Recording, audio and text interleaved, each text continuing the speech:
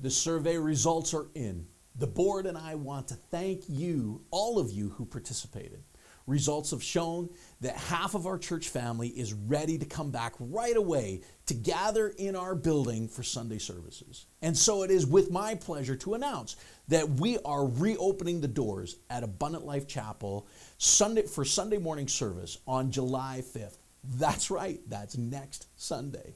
Our service time for the summer will change beginning next week from 10:45 to 10:30. So next Sunday, be sure to attend or tune in at 10:30. You'll want to set it on your calendars, mark it on your calendars, and set your clocks. Our gatherings on Sunday mornings will look and feel a bit different from what we're used to prior to COVID-19. Here are a few things that you will need to know if you plan on attending our Sunday service. Number one, everyone will be required to pre-register beforehand. And the deadline will be Friday at 5 p.m. prior to the Sunday service. We are using an online platform called Eventbrite. There will be a link provided on our website on the News Alert COVID-19 that's located at the top banner of our page of our website. We are required to keep a list of names of attendees for up to 21 days in case of a COVID outbreak. And so if you have not, so if you don't have access to the internet, I want to tell you, you can register by calling the church office at 204-345-2934. Again, the deadline each week is Friday at 5 p.m. Next thing we want to let you know about is that unfortunately, we will not be able to fellowship in the foyer before and after the service. However, we do recognize that this is an important part of our gatherings, and so we want to encourage you to do so outside. We do request that everyone maintains a 6-foot or 2-meter social distancing protocol, especially on our church property. If you're part of a family unit, well, obviously the social distancing doesn't apply, but any of those that are outside of your family unit, please maintain that 6-foot perimeter. And the reason being is that churches can be fined if they're not abiding by the rules and regulations put out by our government. Number 3, review the health and screening questions by clicking on the red News Alert COVID-19 banner on our website before reserving your seats or attending our services. We also have information there for those that are traveling, whether domestically or internationally. As we get started as a church meeting on Sunday mornings, we will be going over some of those screening questions as you enter the building, just so that people get used to that kind of protocol.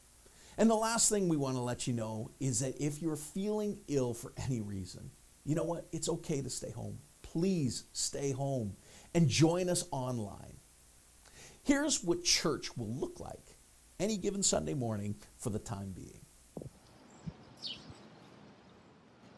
Good morning, Pastor James. I see, oh yes, you're registered. Come on in.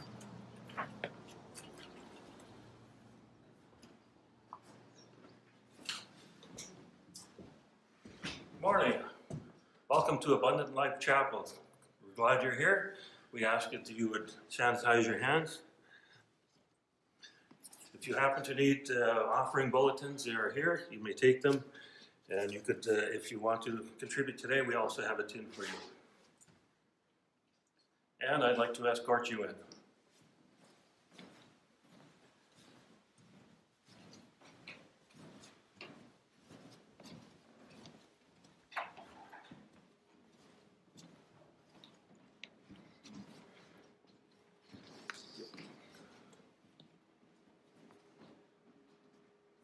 Welcome everybody to Abundant Life Chapel online. We're so glad that you could join us today.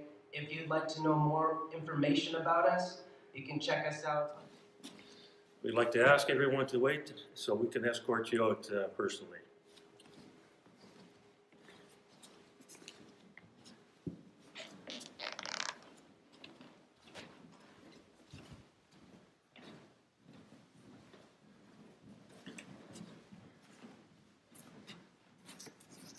Have a good day.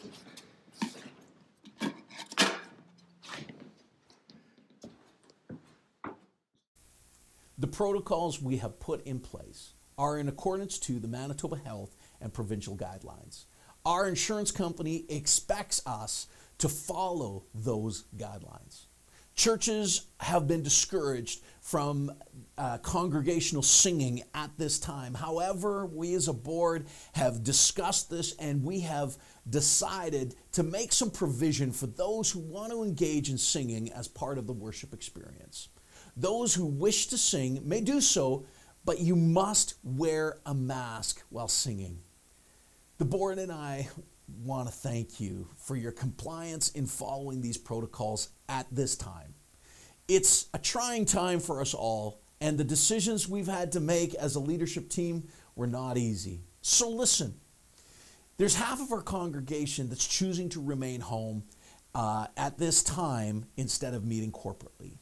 So let's all, in the spirit of unity, treat each other with respect and honor for one another's decisions. Whether we are gathered or scattered, we are still the church.